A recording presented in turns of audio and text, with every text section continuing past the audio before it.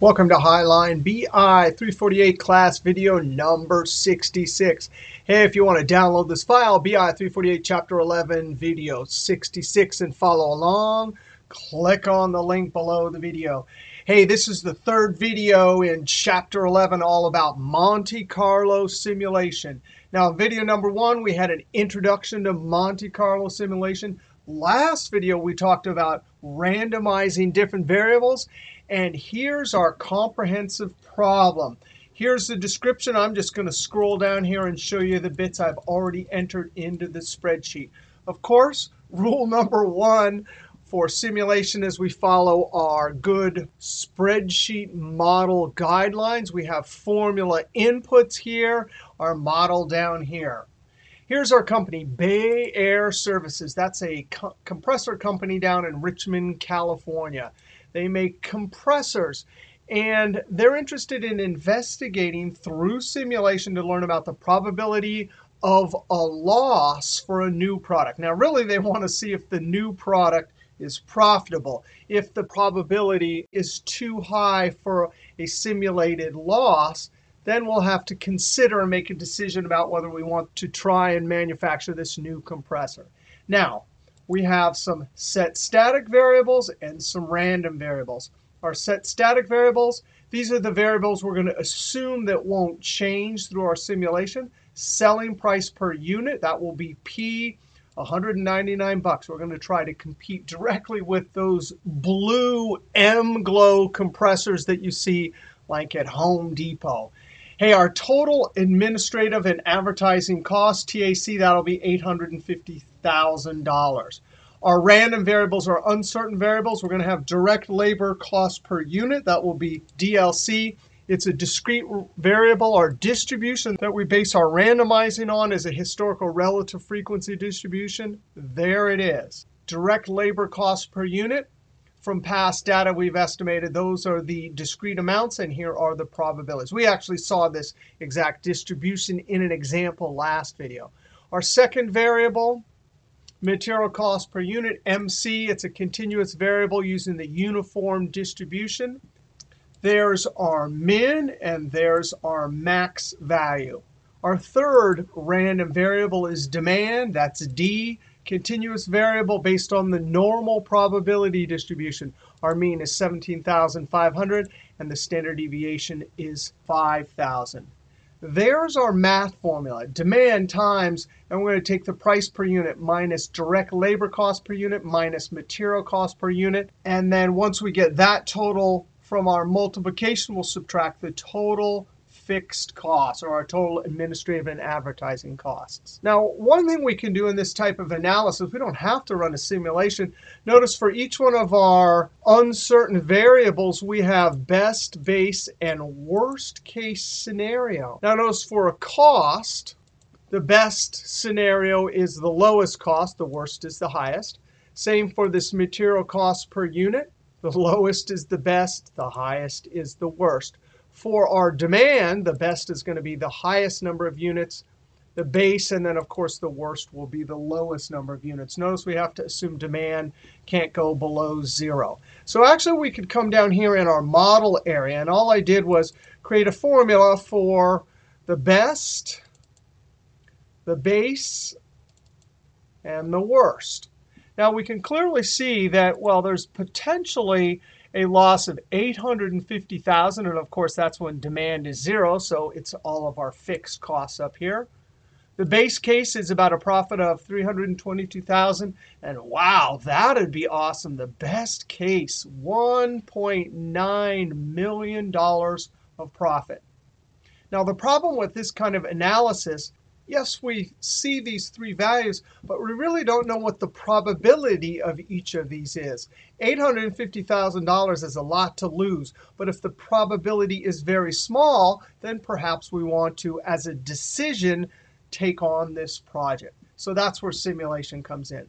Now, we're going to start with our direct labor cost, this variable right here. And here's our probability distribution.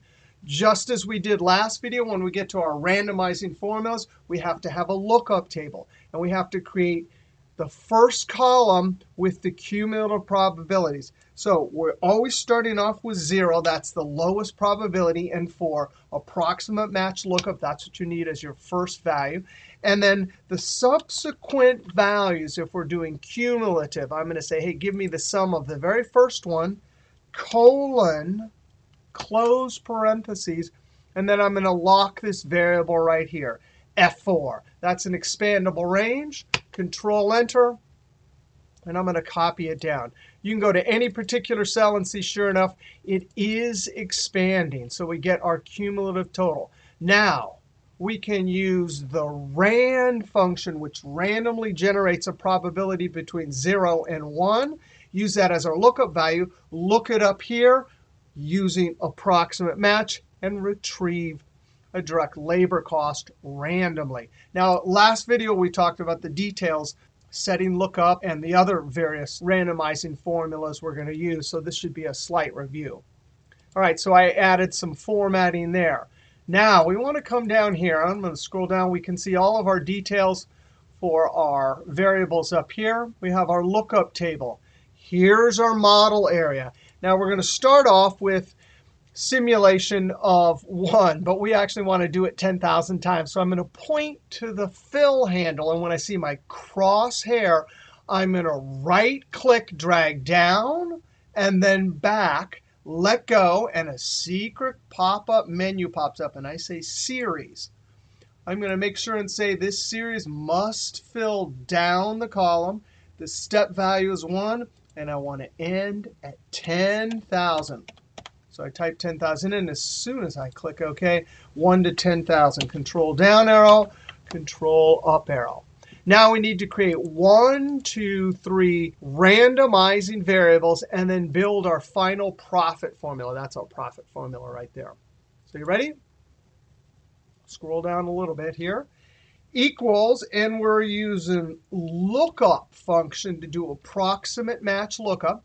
And the lookup value is going to be RAND. That generates a number between 0 and 1. We talked all about that in great detail in our last video.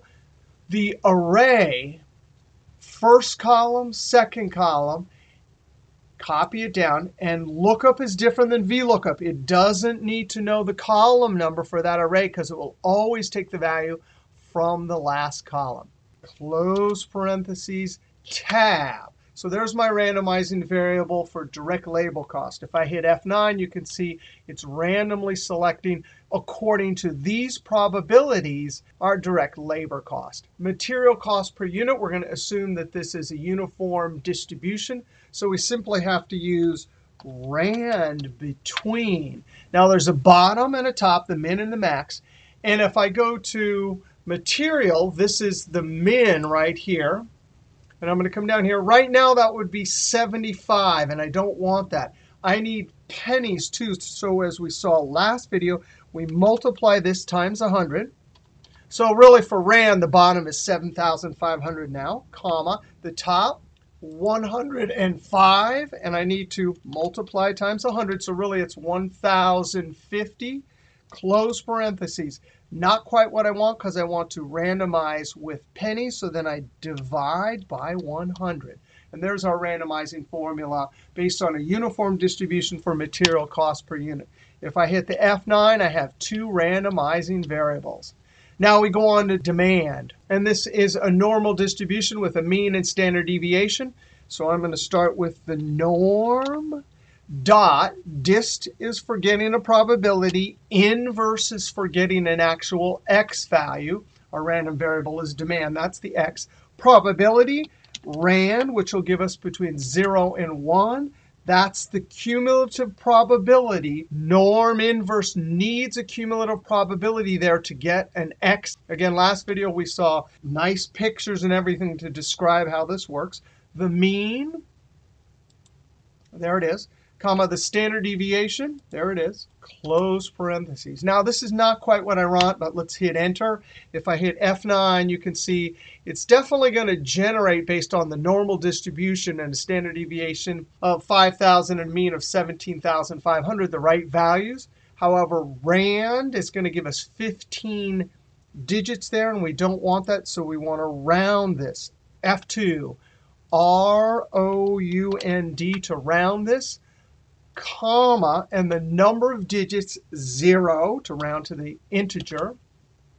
Control Enter. Now, if we copy this down 10,000 rows, we will get negative values, and demand can't have a negative value in our situation here. So F2, we're going to have to treat this as one value. The other value will be 0, and I will say, please always give me the max of number 1 will be 0, comma, or number 2. So max has a choice. When this comes out negative, max will take 0. When this comes out positive, max will select that one. So there you go. Enter. Now if I hit F9 to randomize, I have my 3 random variables. Now we can build our final profit formula. Equals the demand times open parentheses, and I need my price. There it is right there. Minus direct labor cost per unit. Minus material cost per unit. Close parentheses. Minus, and there's our fixed cost, administrative and advertising. And that's our formula. Now if I hit the F9 key, this is different than all of the examples we've seen in the previous 2 videos. Now we have 1, 2, 3 different variables going into our final formula that are being randomized. F9, F9. Now we want to tell this simulation to repeat 10,000 times. And if we were to put all of the correct cell references locked and all that kind of stuff and copy this down, it would take too long to calculate. So as we learned 2 videos ago, there's a great way to use the data table feature. Now, the data table requires that there are some formulas in the first row, and then you highlight however many substitute variables you want to substitute into your formula and tell data table, and it will calculate all of them for you.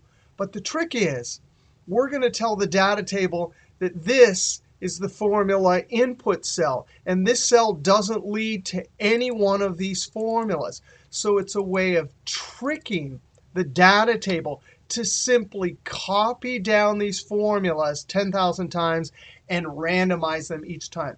And it is a dramatic time saver in terms of formula calculation time. So you ready? I'm going to highlight the first row, Control-Shift-Down arrow, all the way down to 10,000 simulations. Control backspace to jump back to the active cell. Now I go up to Data. Data Tools, What If Analysis, Data Table, or the keyboard Alt-DT for Data Table. There is no row input, column input. Normally, this is the column, right? So these items are in a column, and we want those substituted in. But if you click on a cell that doesn't lead back to any one of the actual formulas, then all it does is copy these down blindly without doing any substitution. So when I click OK, there we go. That is simply amazing. Now I'm going to add some formatting. 10,000 rows of simulated values. That's amazing because now we can take this profit, do some analysis, and see whether we should take on this project. What will our decision be? Right off the bat, let's calculate average. And I'm going to average all the profit numbers, not the one up there, but all the 10,000 below. Control-Shift-Down arrow, Control backspace. And I'm going to click on number 1, Control-C to copy that. So the average, wow, 324,000. That's not so bad, even if I hit F9 a few times, right? Oh, yeah, so it's pretty consistent. The count equals count, Control-V, that's 10,000. We already know that. Equals max. Here's the max possible profit. Probably an extreme value like that is going to be unlikely, but $2 million, that's looking pretty good. The min, 850,000, that's expected at demand equals 0. The standard deviation, we've got to know something about the variation, and I'm using the sample one, Control-V and Enter.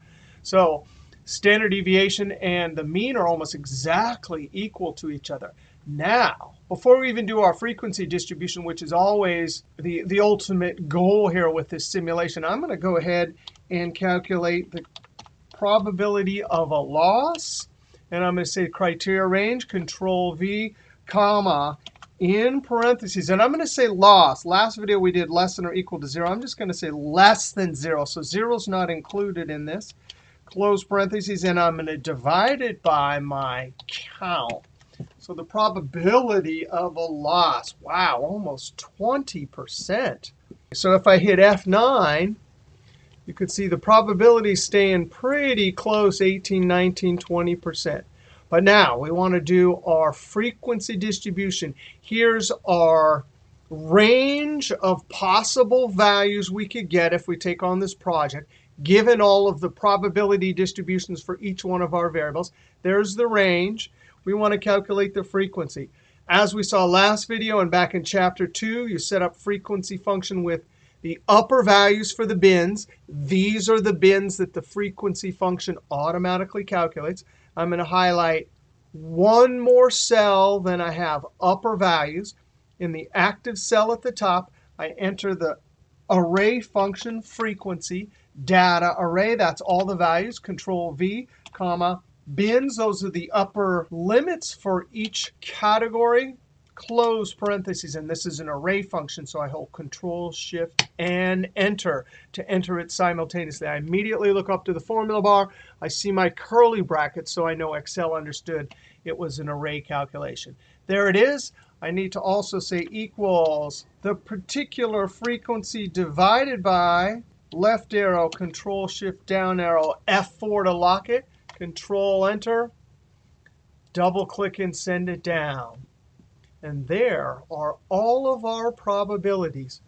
So the probability of between 500,000 and 250,000 is about 4.4%. Between 750,000 and 500,000, less than 1%, less than 1%. The one we have to worry about is this one right here, which is from 250,000 to 0. So we do have some probabilities we have to mull over and consider what our decision is going to be. But we can see we have some pretty big probabilities without even doing a function to add them all up. I could highlight those and see down here in the status bar it says about 80% probability of having a profit above 0. F9 will give us randomized values. And look at that. It looks pretty consistent. We could also build a chart and look at the distribution. But right now, these probabilities are helpful for decision making. So in this video, we talked about a simulation model where we had 1, 2, 3 randomized or uncertain variables. We built our model, we did our simulation, and we did our analysis to help with decision making. All right, next video, we will see an example of a random binomial variable used in simulation to decide whether a marketing plan is reasonable or not. All right, we'll see you next video.